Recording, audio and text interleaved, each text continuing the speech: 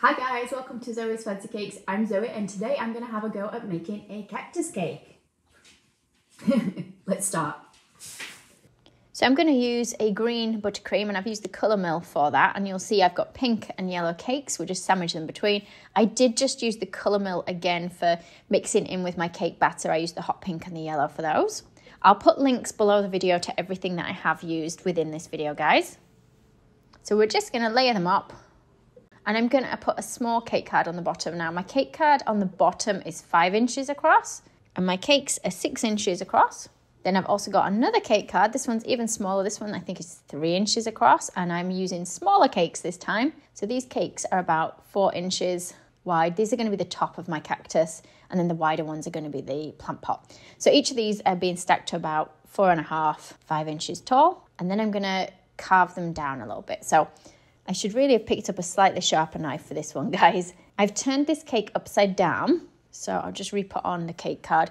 The cake card on the top is the 5-inch cake card, and I've cut the cake so it slopes down to meet a 6-inch cake card at the bottom. And then we're just going to cover the whole thing in green ganache. So it does look the same as my buttercream. It's actually green ganache this time.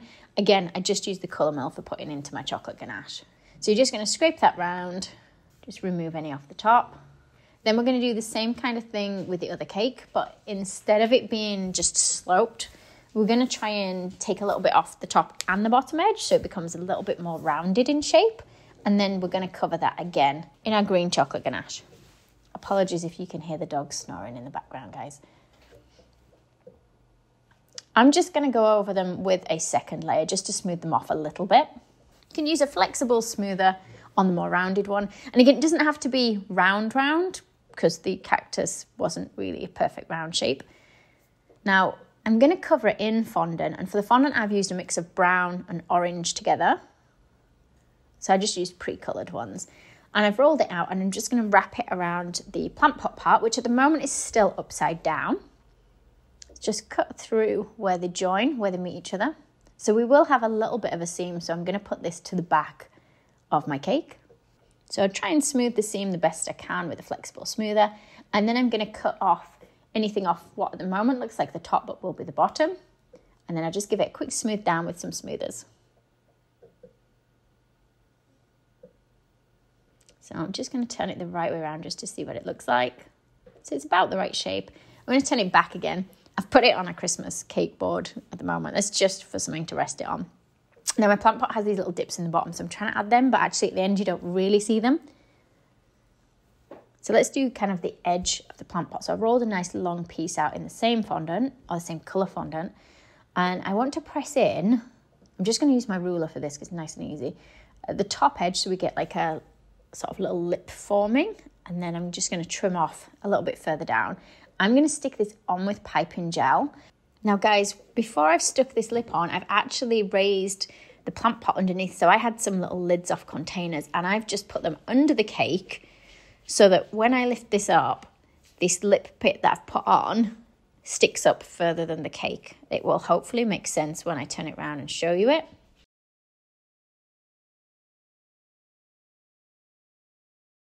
I'm going to just dust with a large, soft, fluffy brush, a bit of sort of terracotta-y colour on there. I just want to map the fondant down a little bit by doing that. And then on my cactus, I wanted to try and mark out where the individual segments of it were going to go. And I'm just looking for a colour that matches. I've used both black and the green in the massa together to get the colour I want. So I've just got a bit of modelling paste and I'm just mixing in a bit of brown and cream, and I'm going to roll it nice and thin. And what I want to do is try and cut some little pointy bits, so really fine and pointy, for like the spiky bits of the cactus. Now, I didn't make enough to do the whole cactus in, and I think I made them a little bit too big as well. But you'll also find later in the video, I also use vermicelli rice noodles, I think they were, which were easier, but they don't look as realistic, I don't think. I'm also going to work on creating some bits for my soil. So I've got a bit of brown food colouring mixed in with some coconut. I've just mixed it in the jar. So I'm going to put that onto some kitchen roll and I'm going to leave that to sort of dry out a bit, and that's going to add to part of our soil. So I've just done that now. That can go to one side. while that's drying, I'm just going to cut into my cake. So the top cactus part of it, the plant part, I put the ganache on very thick. So you'll see now that it is very thick. And that was so that I could cut into it easily. Now you can carve this same shape into the cake itself, but I thought it might be a little bit crumbly. You can see some parts I've made it all the way through to the cake. I thought it was easier to do this bit in the ganache. So once you've done that, just make sure the ganache is firm, and then we're going to cover the whole thing in that fondant. So that's that green and black fondant that we've mixed together earlier. Just press it into the creases the best you can with a little modelling tool and try and pinch it together at the bottom. Then we can cut any extra bits off the bottom section of it. So you can see the cactus has like little imperfections and things. I don't know what it is. Maybe it's some kind of cactus virus. I'm not very good at looking after plants, so it's very possible that's what it is. So I just want to make sure when I do mine that it does include bits like that on there. So I'm just going to use my Dresden tool just to put in the odd tiny little sort of scuff mark, line, little indentation that we can paint up later to create those marks that are on the cactus. I'm just going to press light indentations in along the edges as well of each of the sort of segments of the cactus. I'm going to use some dark green as well. I think this is spruce green I've got here. So I've mixed the spruce green with a little bit of piping gel and water, so it's fairly runny, and we're just going to paint the whole cactus in that. That will dry out. It will leave a tiny bit of a shine, but not too shiny.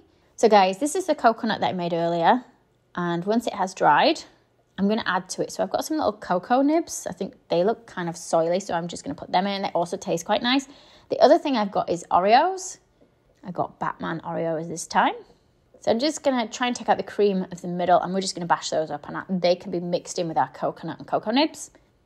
Also, you can use bourbon biscuits as well. That will give you a lighter colour brown. Just do the same thing, bash them up, and we can mix them into the soil. And I've got a bit of sort of a cream colour. So I think I've got primrose and white mixed together, but you can just use cream. And I'm just trying to gently tap some of that on so we get little flicks. And then those indentations I made earlier, I'm just trying to put a little bit of paint into those sort of gaps and lines, because we don't want the cactus to look perfect. I've used some mustard kind of colour powder. I've mixed that in with some fondant. We're going to roll it into little balls, and we're going to push it onto the cactus. And I want to make it look fluffy. I'm not very good at making it look fluffy, guys. I wish I'd spent a little bit longer on this one to make it a bit more realistic. But just with my craft knife, I'm going to kind of jab into it a little bit so that it makes it look a little bit fluffier. And then these are the vermicelli noodles. So you're just going to break them into little sections, and you're just going to put them into each of those balls that you've stuck onto the cactus. Can you guys see that just there? And these are the ones that I made earlier. So these are the ones that are a bit bigger and thicker.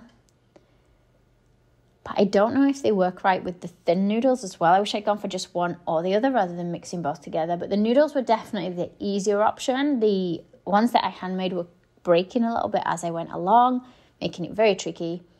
But these ones were harder to push directly into the fondant. And you can see my cracks and things near the bottom. I'm not too worried about those cracks at the bottom, because when this goes into our plant pot in a bit, the soil that we've made, the edible soil, will cover that bottom section there, and we won't see that. So I'm trying to work on the bottom half of the cactus first, because once I've done that, I can flip over my plant pot and put it in there. So we flipped it over. I've put some buttercream on the top, or you can use ganache. And what I do want to do is just dowel the middle. So I've got some clear straws. I'm just going to put 3 of those in the middle of the cake so that it holds up the weight of the cactus itself, because the cactus is fairly heavy and I don't want to risk it sinking into my cake and the pot kind of expanding and getting wider and then falling apart. So I'm just going to sit that in there like so. Just going to carefully spoon in that soil that I've made. I feel like the soil's the most realistic of everything on this plant that I've made. The plant pot's fairly realistic, I would say. The cactus bit on the top, I think maybe I should have used something else for the needles. I don't know. Let me know, guys, in the comments below what you think. What should I have used for the little spikes or needles? I'm not sure what they're called on a cactus. What would you have used for them to make them look a bit more realistic?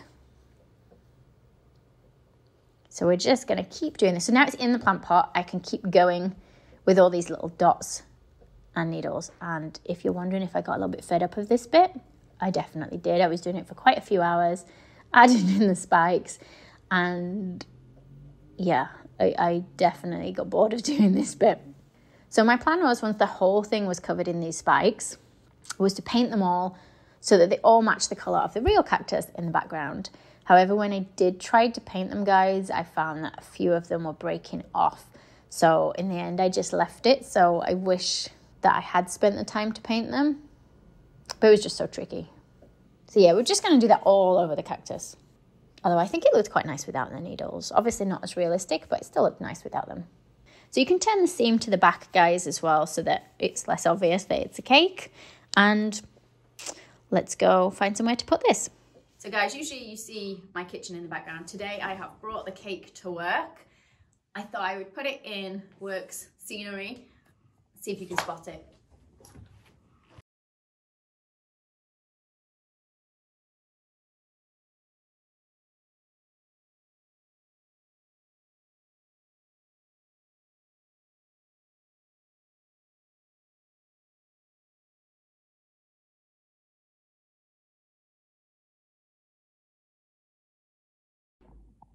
Did you guys spot it? You already know what it looks like, so you probably saw it quite easily.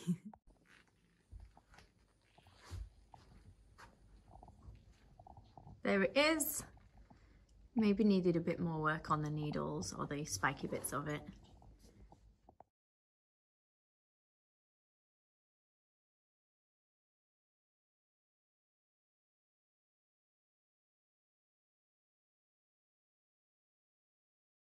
Hope you enjoyed this video, guys. I'd love to see if you guys have a go at making your own version of it.